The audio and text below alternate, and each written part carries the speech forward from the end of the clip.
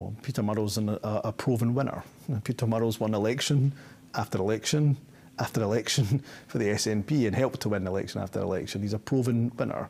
What Peter Murrell chooses to do, of course, is a matter entirely for him, and I would respect that if I was party leader, but certainly there'd be no pressure. You want him to stay on? I want him to, it's his choice in terms of what he does, but anybody that doesn't want a proven winner on their side, particularly when you're in politics, I think that would be a little bit daft. No.